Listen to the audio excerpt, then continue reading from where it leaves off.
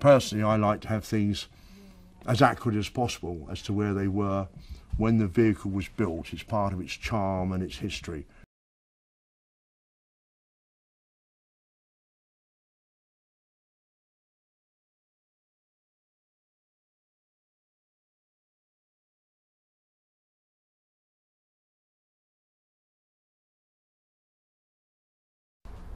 I suppose it really kicked off back in 1968-69.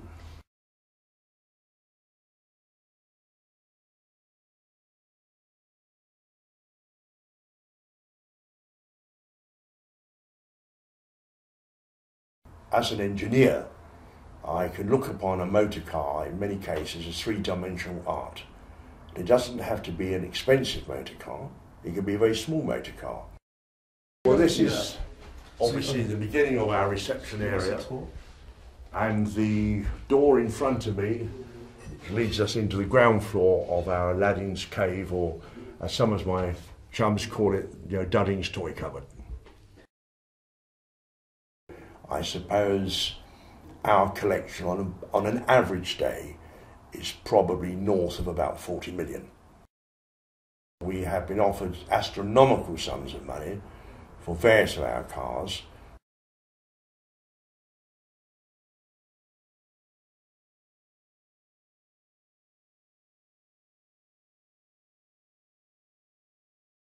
I used to do quite a lot of work on the cars myself. It's now got so large that time doesn't exist, so we now have a full-time, highly qualified motor engineer, not just a mechanic. He can make things. We aim that every 3 months, according to the weather, our cars would go out and be driven around the block, do about 5 or 10 miles to keep all the oils moving, the suspension moving, etc. We also employ full-time a car cleaner, which is a non-stop job for him. When he gets round having cleaned the last one, it's time to start cleaning the first one again.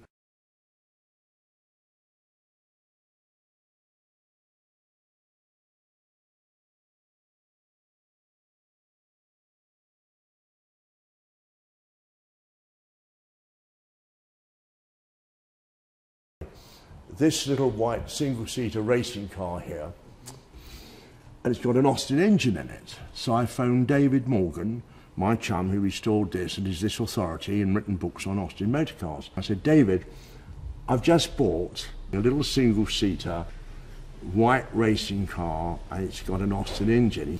There's the shell of a tortoise upon which is painted the face of a rabbit with big whiskers. And apparently it's known as the White Rabbit. On the other end of the phone was, what? The White Rabbit, Austin? I said, hell. The car's been lost for about 30 years. It's raced at Monaco. It's raced all over. The Aston Martin Wedge Lagonda, you love them or you hate them. And I'm now up to 24, and you probably had to be nutty to own one. Should be taken away to the lunatic asylum. We've got 3 or more, so I don't know where that positions me.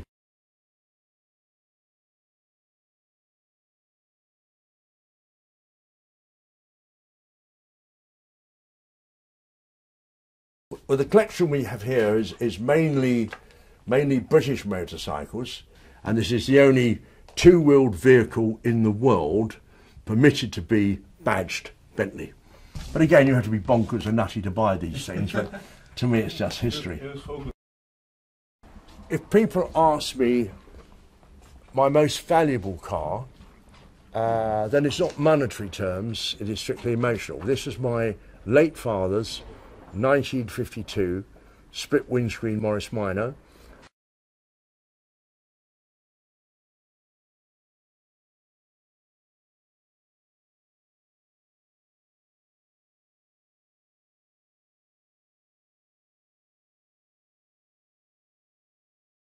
All the cars high-end? No.